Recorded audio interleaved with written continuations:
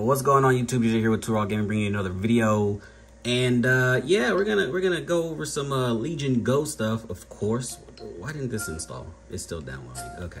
All right. So recently I made a PlayStation Remote video showing off like the games that are being played on the PlayStation Remote, and a lot of you had questions on like button mapping the trackpad and the home button. So I just want to kind of make that video real quick on this. Now, before when I did it, it would only work sometimes, and then I realized for some odd reason it works best if your buttons are swapped, which means your Legion L and R button are down here, and then your Start and Select are up here. Why, I don't know. But of course, you guys know you can do that through Legion Space. I'm not going to activate Legion Space because it just takes forever.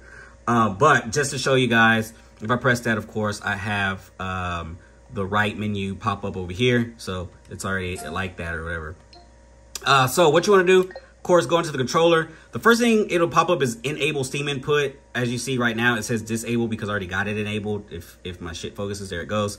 You want to enable that first. Otherwise, this shit will not work. All right, what you want to do is just go to Edit Layout. This is the way I did it. If there's another easier, simpler way, you know, please feel free to point that out. But this is the way I did it. Go into Buttons, and then you want to go all the way down to your menu buttons here, right? So you have your Start and Select. This is how I have it set up. So, of course, you have your select button. You want to hit this icon here and do add extra command. And then once you add your extra command, right, it pops up here. You want to set it to the escape key because the escape key is treated as the home button. I have it set to double press, which means once I double press it, it'll go,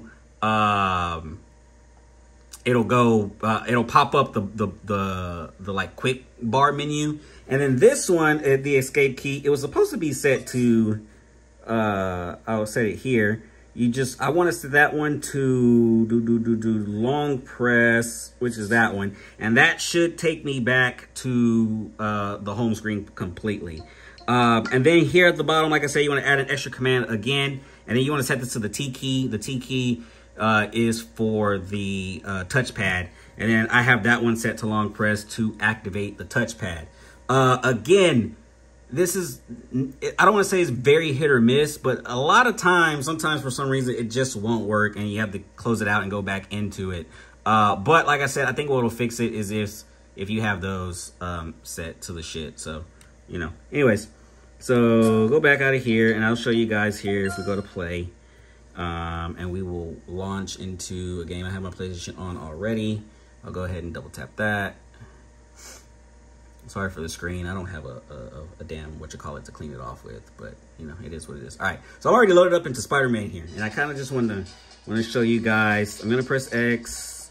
So I think it was this one. If I double tap, as you see right there, it brings up the quick home menu bullshit or whatever, right? Then if I press and hold, it takes me home.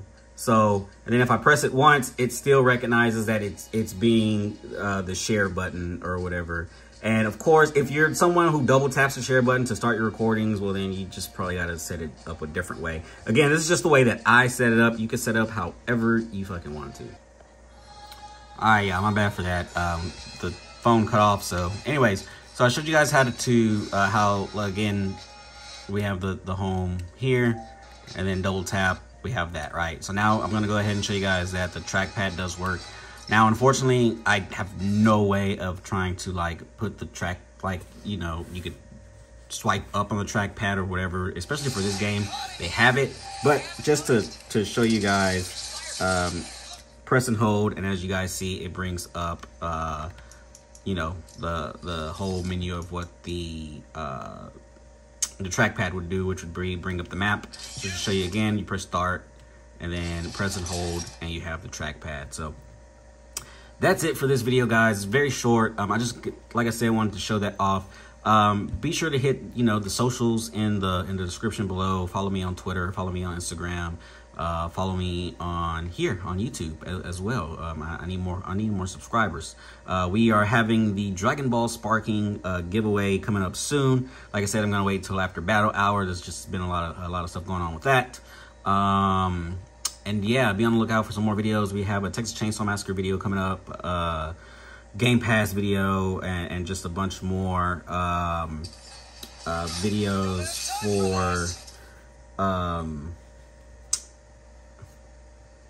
do we do? oh, look at that. Esther, that I can do. We gotta get Tombstone out. Maybe we can weaken the cage.